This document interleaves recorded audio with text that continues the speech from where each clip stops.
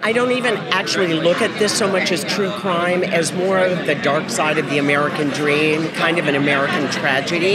Yes, there is a horrible crime at the heart of it, and we don't let her off the hook.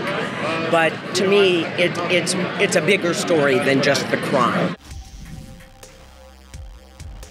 Hi, how are you? Hi, how are you? I'm doing great. I'm very excited for Love and Death. Oh, we're so excited. And the whole cast, the main cast is here together, and David E. Kelley. It's like old home week.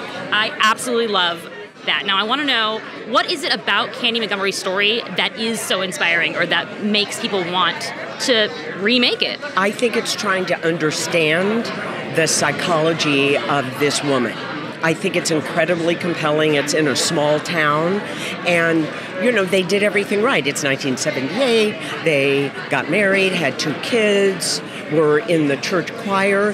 Why is it there's a hole in your heart that's a mile wide, and your psyche that can't be filled?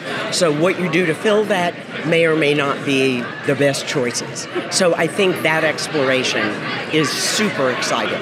Absolutely. Speaking of small towns, how did you capture the Texas vibes? Oh, well, I was born in Texas, so it's very dear to me, and it's a state of big dreams, big possibility, and I think shooting here in Austin and going to small towns outside of Austin got such a sense of the beauty of Texas. Absolutely. What is it that draws you to these types of stories? Like, you like true crime in general? Honestly, it's my first true crime. So to me, I don't even actually look at this so much as true crime as more of the dark side of the American dream, kind of an American tragedy. Yes, there is a horrible crime at the heart of it, and we don't let her off the hook.